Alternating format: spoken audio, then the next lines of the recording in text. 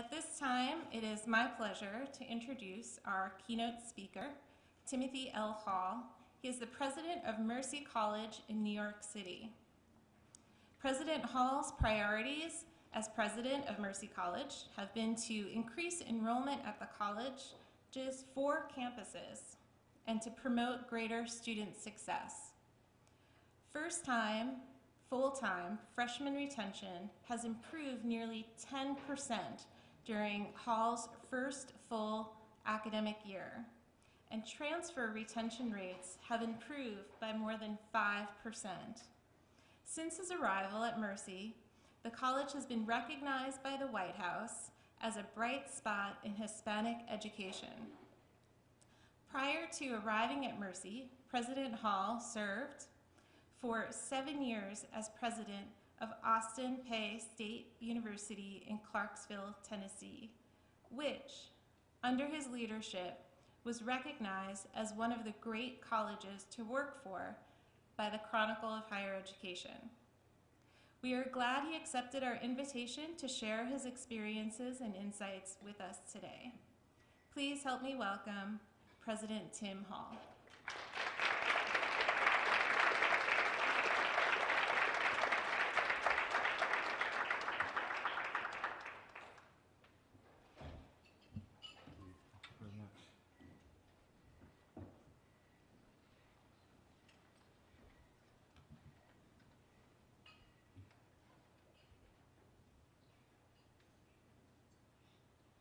Good morning. It's nice to see you all. I'm glad to be back into the country where it's all right to say y'all. I grew up in Texas and spent many years in Mississippi and Tennessee before finally landing in New York. Since I'm a Southerner, I've just engaged in the equivalent of the taking off of the watch. I grew up watching politicians and preachers. You know about the tradition of the taking off of the watch is that I take it off and I put it over here and I pay no further attention to it. I wish you would think with me about what it would be like to be one of Copernicus's close friends invited to his house for dinner one evening, sometime around 1543, before the publication of his book on the evolutions of the heavenly spheres. You all remember that Copernicus is famous for having introduced a revolutionary idea into the world. And the revolutionary idea was the idea that the cosmos, rather than geocentric, was actually heliocentric. That instead of the Earth sitting at the very center of the cosmos, he produced the revolutionary idea that it was the sun that sat at the center and the Earth and other planets rotated around it. And imagine that you go into his house and he's explained that idea to you and what you would be thinking with your companions as you left for the evening and headed back home after a nice dinner and some conversation and maybe a little wine. And you thought, I'm pretty sure you would think, you'd think about that revolutionary idea and whether it were true or whether it were not and what supported it and what did not. But I think you'd ultimately come around also to thinking another thought, and that is, I wonder what difference that revolutionary idea will have on the way we think about all sorts of things. Because that's the capacity of a revolutionary idea. It is to generate other ideas. And so I think if we'd been walking home that evening, we'd be thinking, okay, what does locating the sun at the center of the cosmos, what does that do about the way we think about all sorts of things? I promise you, when he produced this idea, lots of people thought about its consequences for other ideas. There were thoughts about the theological consequences of that revolutionary idea. There ultimately became scientific thoughts about the consequence of putting the sun at the very center in terms of generating other ideas.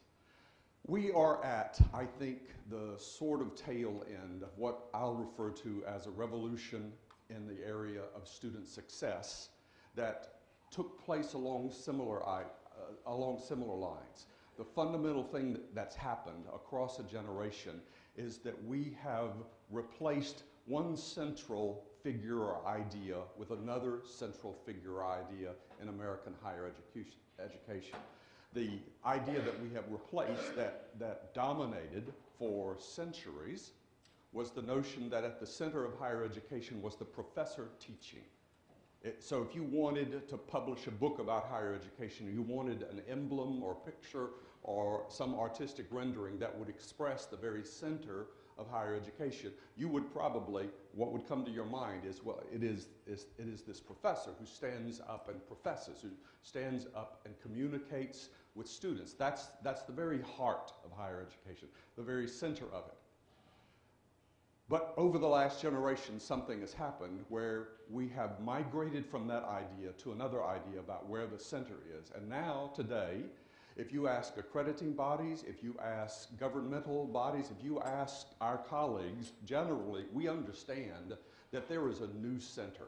And that new center is probably going to produce some new ideas. The new center is, instead of the professor teaching, we envision the center being the student learning, the student persisting, the student graduating, the student thriving. That now is, if you look at accreditation practices, if you look at assessment practices, if you look at conversations that are going on at state levels or federal levels, everybody is not so much focused on whether the professor teaching is doing a good job or whether that's all working right. Now people tend to run immediately to a different question, and that is, are students learning? Are they persisting? Are they graduating? Are they thriving? Because they're the center thing. The professor teaching is a way to get to the real center, but it is not the center. This is, I can't emphasize enough how fundamental a change this is in the way we think and what power it has to generate other ways of thinking. Where did it come from? I mean, how did we make that evolution in thought? I think the first thing that happened is on the basis of research that extends back into the early part of the 20th century, but really began to have purchase on the way we envisioned higher education in the 70s and 80s, is we came to the conclusion that it is possible for institutions of higher education to make a difference in students. That it's not simply the case that we, using the professor teaching, speak to whatever students who happen to come our way, and if they have the capacity to get what it is that we're offering, then they'll get it. If they don't, that's a shame, but they'll go on their way and we'll get some more students who will be able to get what we're delivering. Instead of that, we suddenly have discovered, on the basis of empirical evidence, that it's possible to make a difference. That it's possible for one institution to have practices, have a culture that produce more learning than another institution. Now, we all knew this, right? I mean, we've had good teachers and not so good teachers. We always knew that a good teacher, a great professor, can make a difference over the merely, modestly average professor. So we knew what it was to have somebody who really knows how to do it, what she would look like, how she would stand in front of a class, for example. We knew that it was possible for that professor to make a difference. But we had a whole way of thinking that actually undermined what we knew and suggested that, well, if students don't get it, then there's not really much that we can do. I mean, all we can do is accept and try to work with the students who come to us. If they don't get it, that's too bad. But what we discovered about beginning in the 80s and accelerating on today, as you start looking around the country to see models of learning, models of retention and persistence in graduation, is it's possible for different institutions, it's possible for different individuals, it's possible for different professors, it's possible for different administrators, different staff members to make a real difference in the lives of students. So once we discovered that it's possible to make a real difference, it was almost inevitable that the world changed in ways where we understood that we needed to make this difference that was possible. The old idea that you could lose all sorts of students by attrition every year and you would be just exactly as well off as you were before is now viewed as utterly false. We know that when students leave, we suffer the loss as higher education institutions. When they don't thrive, we suffer the loss. This wasn't so apparent a generation ago where we thought, well, that's just so-so, it doesn't really matter to us. But now we know that having the capacity to make a difference follows immediately to the next thought. It is, we need to make that difference. Our funding, presidents always think about funding, legislators think about funding. They realize that students who don't succeed, students who don't graduate and end up out there in the world with lots of college debt and only a few college credits, that hurts us all. It's not simply a private loss that occurs, it is a public, it is a communal loss that we experience when students fail to achieve the goals of higher education. And so now you're perceiving, I know in North Carolina, as in virtually every state and in the country as a whole, political figures constantly are thinking, what are you doing? We now have been told that it's possible for colleges and universities to make a difference. Exactly what difference are you making? Are you making any difference in the lives of your students? Or are you just taking the ones who come to you and sort of churn them back out in roughly the same form as in which they came to you? That is now intolerable in most environments. And if you are a president, if you even are a faculty member, if you're a staff member or an administrator, you have that way of thinking, it doesn't really matter, you're probably not headed towards success in the modern context. Because now, as a result of the student success revolution, we know it's possible to make a difference, and we know we need to make the difference. That combines to produce what I'll call the student success imperative. I'm sad to say that there's still large segments of higher education who haven't caught up with this thinking. They don't understand that there are places that are making a real difference because they are doing different things. And they are seeing students succeed in ways that their peers sometimes are not because they are making that difference. But I promise you, everybody looking into higher education today knows that that difference is possible to make, and they're expecting more and more institutions, individuals, leaders to make such a difference. I've been hired now as a president twice. I began my career as a law professor at the University of Mississippi, became involved in undergraduate education along the way, a curious thing for a law professor to do, eventually became an associate provost at the University of Mississippi, and now 2 stints as a president. I promise you, I've worked with system heads and I now work with a private board. They know that making a difference is possible, and that's what they expect I'll help to cause our communities to do, because they can see around the country that differences are being made. Here's our challenge. Some places more of a challenge than others, but if you talk about American higher education altogether, you have to talk about this challenge. And that is, we are being defeated by demography. We're being defeated by demography. We should be saying this all the time, and we rarely say it enough, but it is absolutely the truth. Why is it the truth? So just look, I could give you all sorts of graphs and statistics to illustrate the truth of this one point. Here's just one. If you look at scores, say an SAT score, that are a rough measurement possibly of what students are capable of doing upon their exit from high school, what you'll discover is there is a radical difference between how that score relates to college graduation, even for people in the same range. So people that you would think based on that score have similar kinds of intellectual abilities, what you'll discover is there are real difference in how people from different economic backgrounds will likely be able to use those intellectual abilities to, say, graduate from college. And so you can see the gap is about 40%, whether you're talking about the range of SAT scores at the bottom or you're talking about the range of SAT scores at the top. The gap is about 40%. And here's the startling truth. That gap is getting bigger. It is bigger today than it was a generation ago. So we have, for a generation, been doing things related to the topic of student success. We have been, we have our learning communities, we have our first-year orientation programs, we have our early alert systems which try to catch students as they're getting off track as soon as possible. This has been going on for a generation. What has it produced? It's produced a broader gap today than existed a generation ago. That most of these strategies are working. We are seeing increased persistence across the board, but the persistence is widening based upon family income. So Tom Mortensen, Post-Secondary Opportunities, describes it like this. The data suggest that if you are a high school student with a C average, but you're from the top quintile of family incomes, it's better than 80% likely that you'll go on and get a college degree.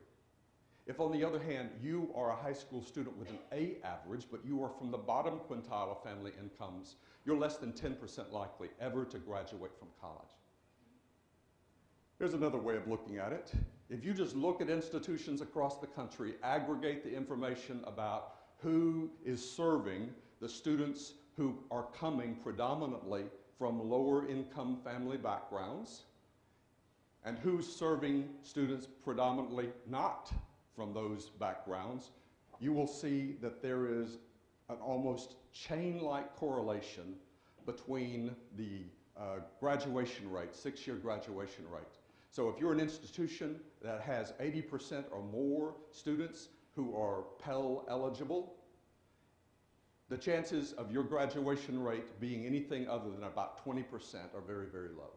If, on the other hand, you serve very few of those students, then your graduation rate is very likely to be up 80% or better. In America today, America of the 21st century, the key to graduation, according to this data, appears not to be merit, but money. Not merit, but money. This is the thought I wake up every day thinking, because 70% of the freshmen who attend Mercy College are Pell eligible. We're a minority-serving institution with roughly 35% of our students are Latino, and another 30-some-odd% are Black, and another 30% are something other. But most of them are coming from families in the lower quartile of family incomes, and so according to this chart, we should expect to see results that are not at all happy. We should expect to see students accumulating a lot of debt, but not actually making it through college and graduating. What are our choices? The choice that some people make is simply to accept this state of affairs. So there are plenty of folks, and I hear them talk, so I know what they're doing when they say, well, what are we going to do? I have listening meetings with every division of our staff, with our students, and with every one of our academic disciplines, so I hear faculty say this, that what are we going to do? They're coming from poor backgrounds, so their chances are not very good. There are a fair number of folks in higher education who simply accept the demography of money as opposed to merit.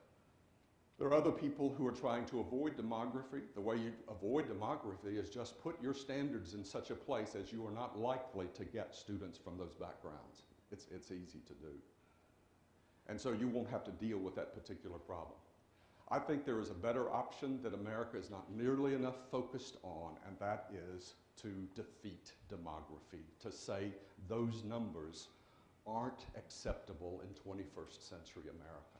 I don't know how we can even imagine a future in which these numbers prevail, but we're headed in that direction unless some institutions, some individuals make a difference in this regard. You'll talk, I'm sure, today about some of the possibilities, some of the ways you can be a coordinated community of care. I want to talk more about the thinking behind how you get to that place. Because just like Copernicus introduced a revolutionary thought that it was the sun, Helios, at the center of the cosmos, and that thought has the power to generate other thoughts, I suggest to you that the revolutionary thought that it is the student learning and persisting and graduating and thriving that ought to be at our center, that thought has the power to generate a whole host of other thoughts. But if you walk around the typical college campus and you try to listen to conversations, you will see that there are all sorts of assertions, propositions being stated constantly that are actually in conflict with the revolutionary thought that it is the student learning, persisting, graduating, and thriving that is our center. So I'm going to talk with you a little bit about the way we think and what thoughts, it seems to me, are inconsistent with this revolutionary thought. So for example, it used to be the case that we really thought it did not matter to us if students made it. In fact, we thought if a healthy number of them don't flunk out, we must not be doing our jobs. We're not being rigorous enough. If too many students make it, it means you're soft on your grading. That's the way we thought. So a generation ago, when I started law school, I was just at the edge when law deans were stopping saying this, but they were still saying it in plenty of places. They would say, look to your left, look to your right. One of those students is not going to be here at the end of the semester, and the law dean then would inevitably smile.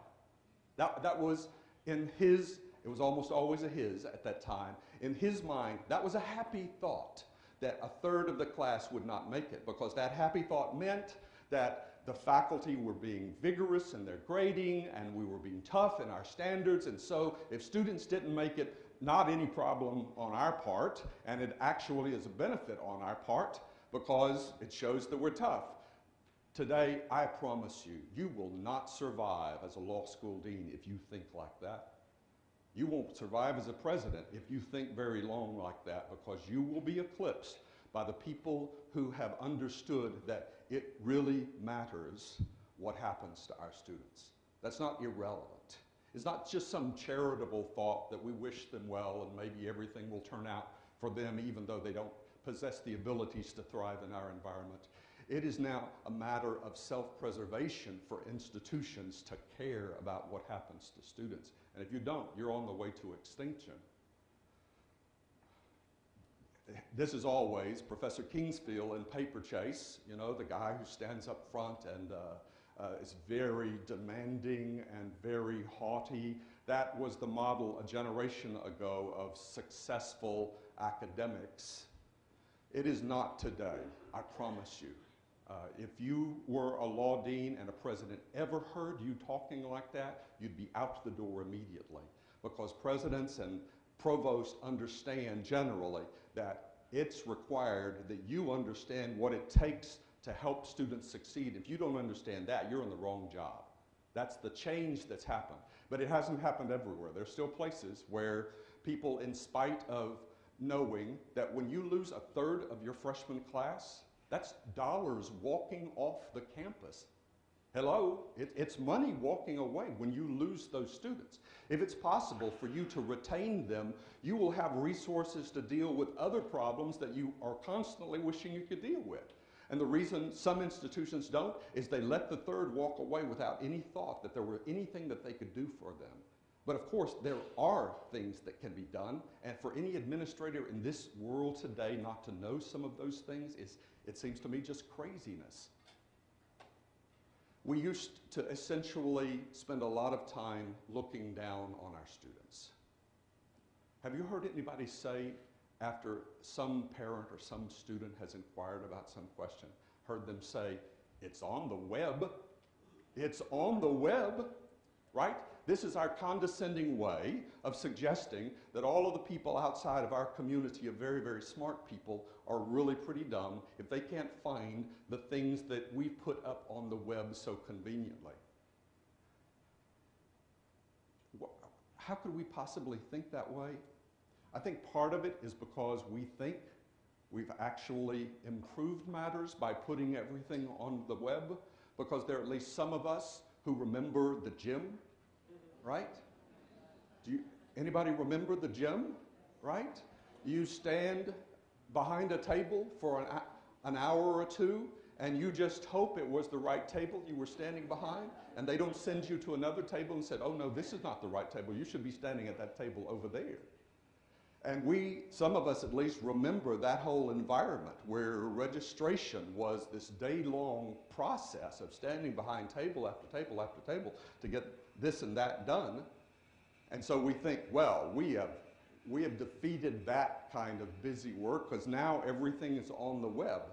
The only thing that we don't get so well is that when it was in the gym, the error costs were pretty low, because by and large, when you got through that day, they wouldn't let you out of the gym till you had all of your business taken care of.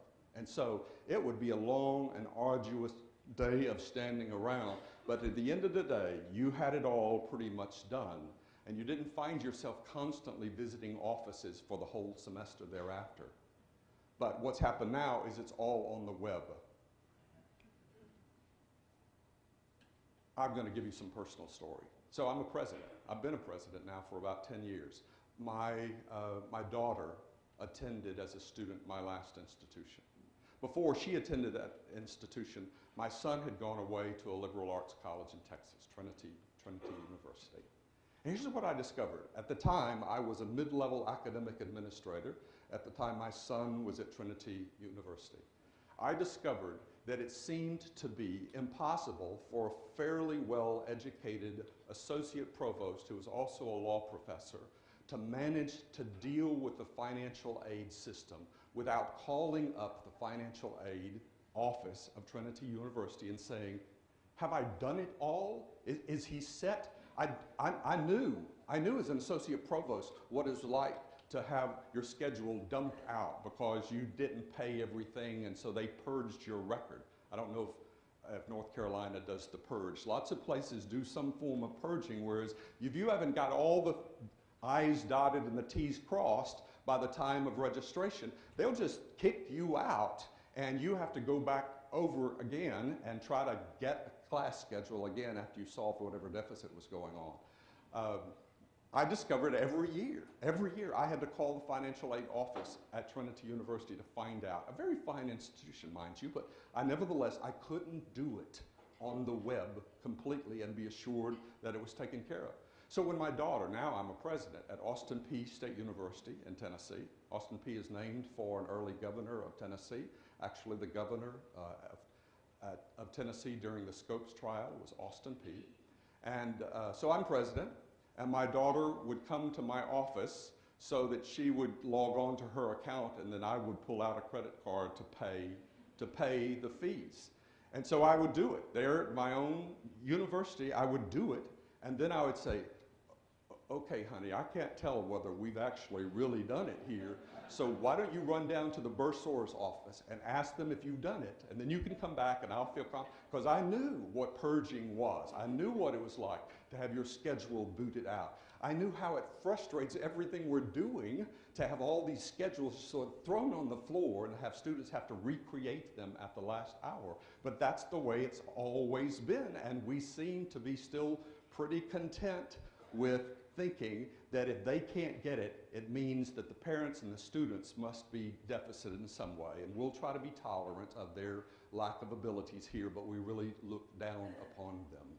We really look down upon them. Here, I'll tell you this as a former lawyer and a law professor who's seen some complicated transactions and is aware of, what complicated business matters look like. So far as I can tell, the most complicated transaction most people will ever engage in is the transaction of getting financial aid for an admission into an institution of higher learning. It's easier to adopt a child. You can set up a small corporation much more readily than you can get financial aid in most institutions. So there is not the slightest justification in our looking down on our students and our saying it's on the web, along with the 30 billion other things that are on the web, and expect that everybody's going to be able to find our stuff.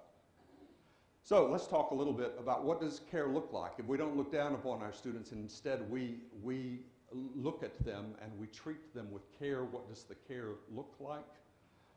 You'll do more of this today as you thought. I thought I would touch upon a couple of ideas. One, I think it's a kind of twofold thing that one, care looks like, especially coordinated care, looks like a system of processes, a system of policies that support student learning, student persistence in graduation and thriving, that there have to be such processes at work. And over a generation, we've learned that there are processes that support student success. I'm a little bit more optimistic on this question than Professor Black was. I actually think that there are models that suggest that the way we structure our affairs can make a large difference just by the structuring. There are places like Georgia State which are seeing enormous increases in student persistence in graduation, which are seeing a closing of racial gaps that frequently exist, and it's being predominantly through certain systems that are in place and certain practices in place. So I think we have to put a lot of emphasis on what those structures, what those services, what those processes are. There's not only processes that support persistence, there are processes and services that support equity and justice, and that we have to include those in our thinking. And in fact, our problem is that too often we think like this. And this is a way of thinking, I think, that precedes the student success revolution, is we constantly are talking about, we constantly are writing about, commenting about whether students are ready for college or not. I'd be amazed if this campus isn't constantly talking about that subject, because we know that students frequently are getting out of high school and they're not college ready for English, they're not college ready for math. Many institutions, this one less so because of the caliber of students that you attract, are focused on what do we do with that problem. Because if we simply said we're not going to take any of the not college ready students, about 2/3 or more of the institutions in the country would close down. So they're taking those students, and the subject that they spend a lot of time talking about is what do you do with students who are not college ready. I think today more than ever we ought to talk more and more about what it means to be student ready, whether we are student ready. We make it as though all the readiness occurs on the student's part, when there is every indication that there is readiness on the college side, on the university side. And if we haven't set in place certain processes and systems and policies, if we haven't adopted a certain culture, then it's very likely that we're not student ready, and we will lose students, not because of some defect on their part, but because of the defect on our part, that we're not student ready, that we haven't prepared ourselves, right? So, we ought to spend a lot of time talking among ourselves, and since you've been doing this conference and doing other things, I assume you are talking about what those systems look like. And there are pretty standard ones all across the country that if you're not doing, you would be just crazy, because they've been shown to have some significant impact on the likelihood that students will make it. Things like learning communities, things like building communities of students, increase the stickiness of institutions. And so if you haven't tried to build communities of students, you're probably losing students just because you didn't do that one thing. Now today, institutions such as mine, which are we're trying to hold the line on tuition, because we know the cost of education is one of the things that's affecting students' ability to finish education. So if you just let that thing run rampant every year, and I've been in places, I saw what happened after the Great Recession and after states withdrew their contribution to higher education to the tune of about 1/3 of their support. This was the way it was in Tennessee. I saw what happened. Tuition starts rising every year, and public tuition has been going up predominantly because states have retreated on their investment in higher education. I don't know what's happening in North Carolina, but in Tennessee, I remember a relatively progressive Democratic governor saying after the recession, look, we're decreasing what we're giving in support for higher education in Tennessee, but make sure the students don't feel this. Make sure they're not impacted by the fact that you lose 30% of your state appropriation. And I wanted to pick up the phone and call the governor's office and say, oh, okay, I will make sure that we shut down the amusement park and the day spa that are at the back of our campus.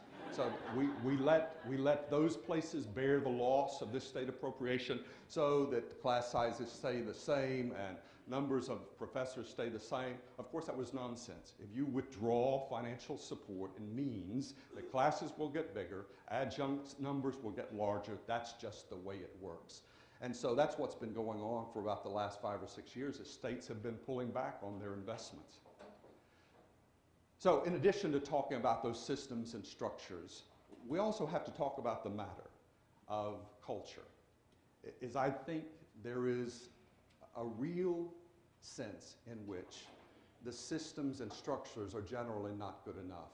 They won't do what you need them to do. That it takes a certain kind of institutional heart to meet students where they are. And so I think you're talking today, and I talk a lot about a culture of engagement, of connecting with our students, of knowing them, of seeing them, of understanding and hearing them, that is the heart of student success, in addition to the structures and the policies and the processes. You'll talk more today about what that looks like. I'll talk a little bit about what it looks like as a president. It seems to me that a president has a kind of unique ability, not because of anything, any merit or any particular ability on my part, but just because of the title. A president has the ability to show attention, to display respect, to say what you're doing is an important thing to be doing. Frequently, it's just by showing up. All I have to do is show up and smile and engage briefly, and people will say, okay, the president thinks what we're doing is important. I think it goes much further than presidents, that everybody wants to be seen. Everybody wants to be known and understood and heard. They don't want to be just someone in the crowd. Would you believe I went to a large urban university where my first history class had 500 students in it? So the professor who influenced me in enormous ways just because of what he said and how it captured my imagination, nevertheless, he never spoke to me. He never even looked at me that I know, because I was in a dark auditorium and he was lecturing to hundreds of students. And I compare that with the occasion of the people who, in my past educational experiences, looked at me and knew me for a second and said, here's a book you might be interested in reading, or here's an opportunity I think you ought to pursue. Those people, and I have them in my whole past, they were crucial at every moment to every opportunity that came thereafter. And all the systems and processes that were in place, and there were many, even when I was coming up through K through 12 and then college and graduate school and law school, all those systems did not match the effect upon my life of some people who knew me, who understood a little about who I was and where I was headed and what my dreams were. So I'm a huge believer, just based on what happened to me and what I can see going on in higher education today, that what campuses need, in addition to those systems and processes, are culture in which we care about our students, in which we know them. One of my favorite quotes comes from John Henry Newman, who wrote this book, The Idea of a University. One of my favorite possessions is a copy of Newman's book that's signed by every faculty senate president who I worked with at my last institution, because they heard how often I quoted from John Henry Newman, who said this: we sometimes think that caring is this soft, fluffy, it's not a very tough thing. John Henry Newman said more than a century ago, a university is an alma mater, a nursing mother, knowing her children one by one, not a foundry or a mint or a treadmill. We've gotten so used to factory education that we don't even realize that there has always been, and it goes back a long way, a different model about what higher education looks like.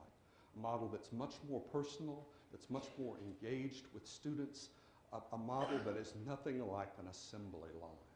When I arrived at my current university, I headed straight to the cafeteria my first day of work to see if there were any students, and it was in between semesters, so there weren't very many students, but there was one student there, and I sat in front of her. This is always kind of audacious because I'm an introvert, and just sitting down in front of somebody I don't know is not easy for me. But I sat down in front of her and we started talking, and I said, tell me what you think is special about this place, Mercy College in New York. What do you think is special? She said, I'm not a number here. I'm not a number. We have relatively small class architecture, so we don't have large classes. Our main lecture hall holds about 120 students, and we rarely teach in it. Everything is geared towards the smaller classes, and that's geared towards being able to engage with students. Now, I'll tell you something that I used to tell to law students. I know that I put this thing down, but it's staying on exactly the same time that I put it down on. I don't know what that's about. One of the things I used to tell law students when I was a law professor is, it's not good enough to be competent. You need to look competent. I don't know if you've discovered that in your life, but there are people sometimes who have the guts of the thing that's needed, but they don't present it very well. And in my experience, if a thing is not presented as well as existing in substance, frequently things don't work out. This is one of the areas. We might say that we're doing all sorts of things that care for students.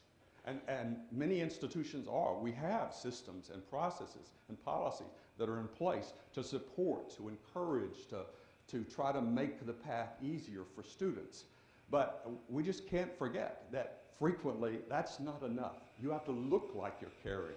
The care has to be visible. It has to be tangible. It has to be something that they can see, or else they don't succeed in the same way as when they can see the care. So I hope you think about, as you're going through your thoughts today and hereafter, is how do we make care visible? How do we make care visible?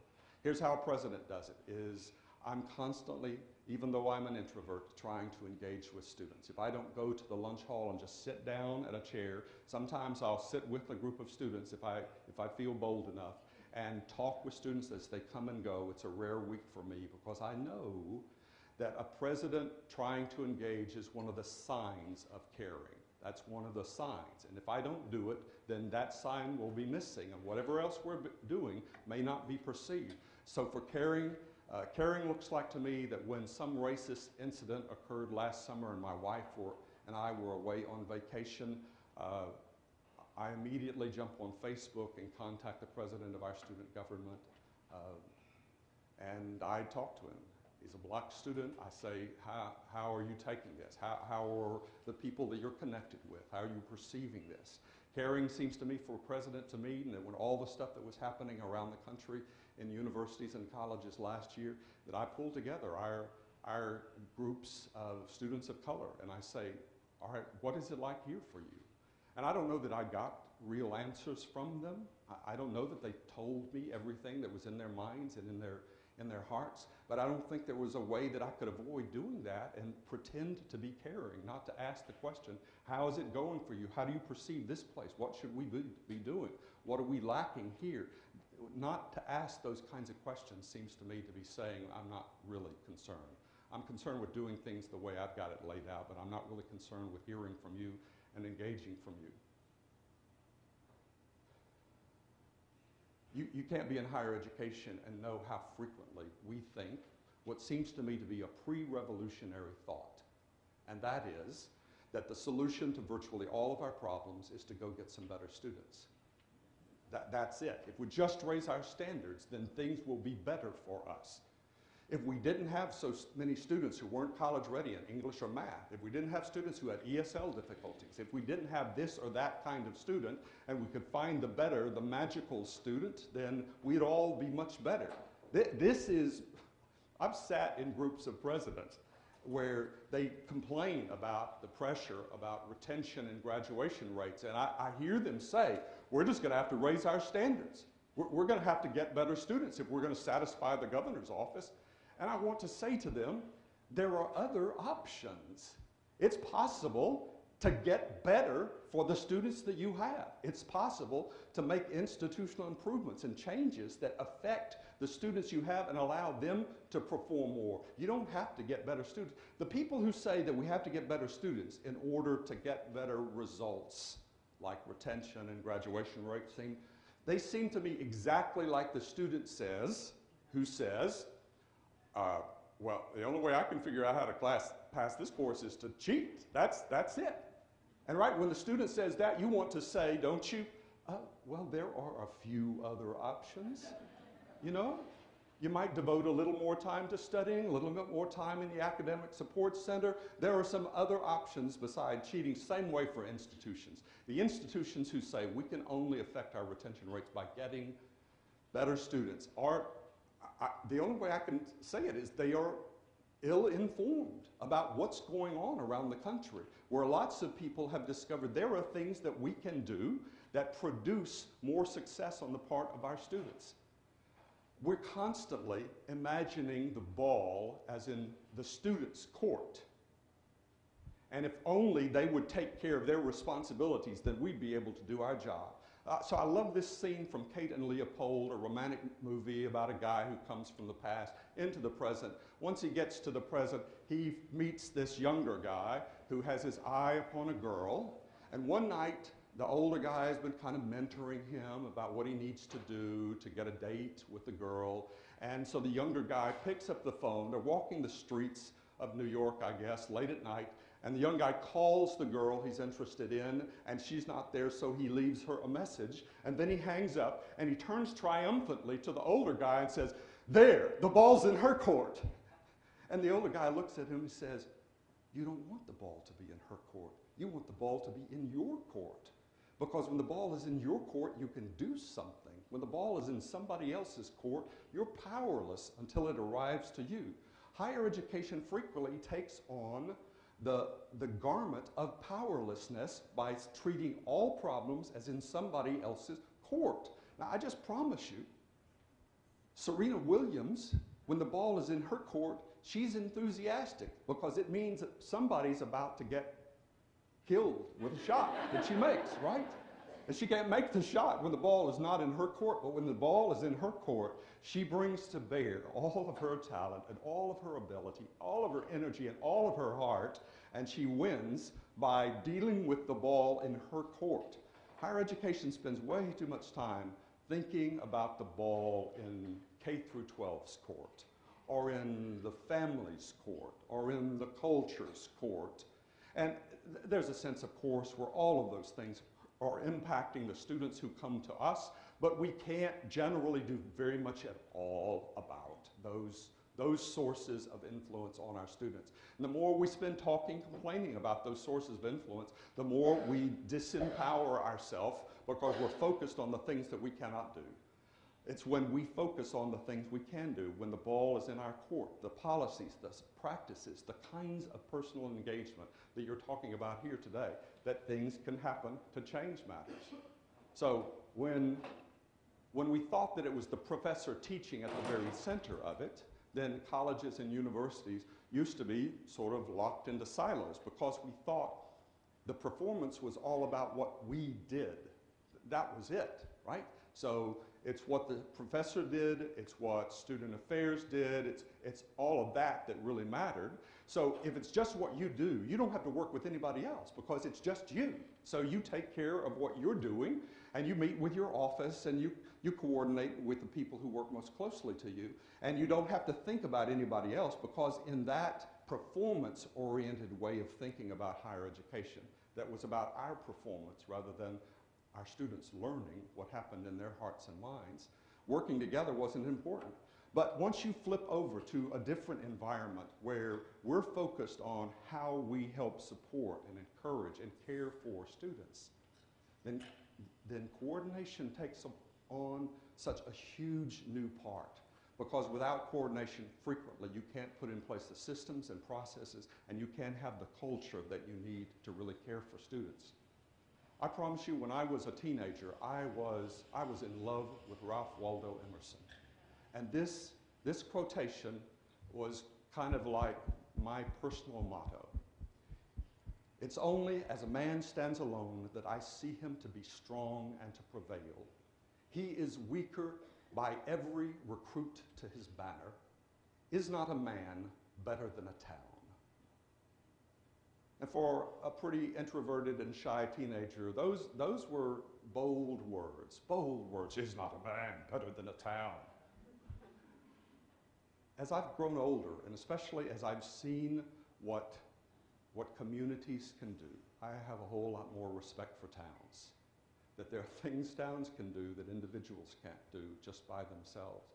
That there are levels of coordination and cooperation and mutual support that we can provide that never kind of match up with what any one individual does. So now I'm a great supporter of communities and how they work together. At the institution I presently serve, our motto is the Maverick. Our mascot is the Maverick. And so I was hired because our board wanted to see more success with our students. We are battling to defeat demography every day because of students who are coming from backgrounds that are rich in certain kinds of family and cultural resources, but not so rich when it comes to money. And money seems to be a huge factor when it comes to graduating from college. So we're trying to defeat demography where we are, and one of the things we're trying to do is put in place very quickly a series of processes and systems that have been shown around the country to produce better results.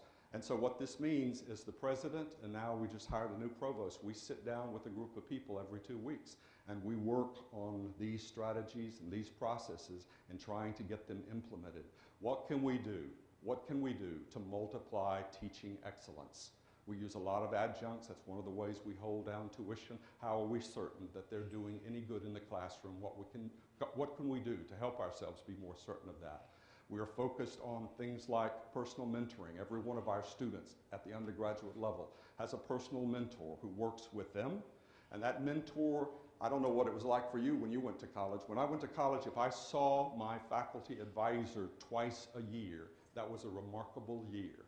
Our personal mentors have in the freshman semester, the first semester about 16 contacts, some of them face-to-face, some of them email. All of them, we're not talking about any blast kind of thing. We're talking about a personal, intentional communication between two people. We're seeing it when this was put in place about 7 or 8 years ago. We saw a 10 percentage point increase in retention immediately that has held ever since as we start now moving up. We're working on redesigning courses to make them more places of active learning, less this sort of passive learning that gets people through exams but doesn't produce a lot of learning in the very end. And many students don't succeed well in that passive learning environment.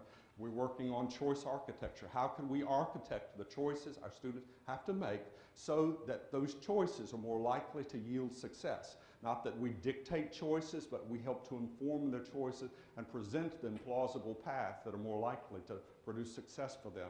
How do we multiply high-impact practices, undergraduate research, study abroad experiences, service learning? Because we know students who engage in those practices not only succeed better in the particular course in which those practices are embedded, but they become better students overall. So we're trying to multiply those practices. And then how do we see that our students find good career landings? That's what overwhelmingly they and their families are coming to us for. So we're trying to be more intentional about how we support those kinds of results on their part.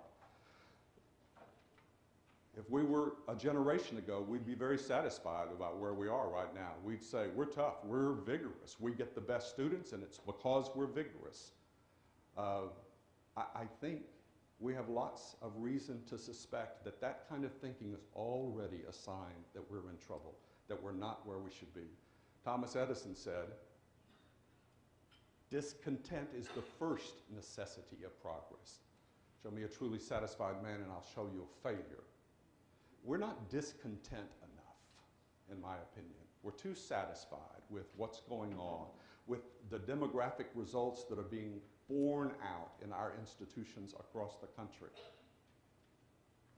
One final thing I'll just mention to you. I'm not positive of this, but it's been something that I've tried to replicate in the institutions I've been able to be a part of, and that is, I suspect the way forward, because the way forward involves not only systems but cultures, not only policies and processes, but particular engagement at the level of students. Because the way forward is like that, I suspect that leadership and the way change occurs in an institution has to become less like top-down mandates that invariably produce institutional fatigue, where we say to ourselves, okay, what's the new president going to think of this month?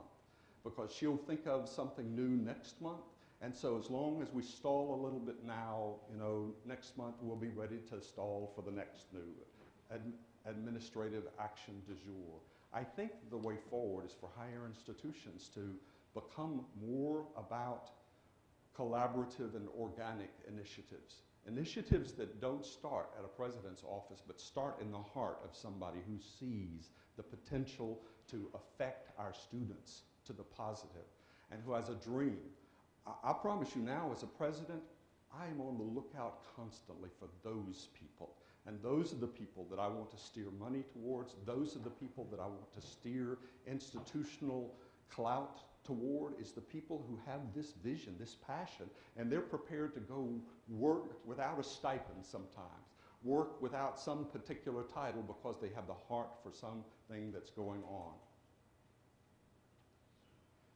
We inevitably talk about percentages at the administrative level because that's sort of how we chart what's happening in the hundreds and thousands of students' lives who come before us. I can sometimes get aggravated by the people who get aggravated by that talk and say, look, if you don't talk about this, I promise you, it's not likely that you'll do the sort of broad-scale things that need to be done to affect the lives of students. But nevertheless, at the end of the day, it comes back to the fact that in my mind, there's a picture of 4 or 5 students among the many that I know, and I'm thinking to myself, okay, how is this going to affect Donovan? How's this going to affect Isabella? How's this going to affect each of those students that I know? That's the way we think. And I keep one final thought in my mind, and that is, if you don't think about what demography is doing in this country for higher education, then you can go sleep well and you'll be satisfied with what's going on. But if you think hard about what's going on as it really is, you'll be terrified. You'll say, how can America survive like this? So what's the antidote to that thinking, that self-satisfied thinking? I think it is something like Steve Jobs said. I love this phrase, I want to put a ding. And that's a little word, right? That's what it signifies. It's some little thing. It's like, oh, parents, I put a ding in the car.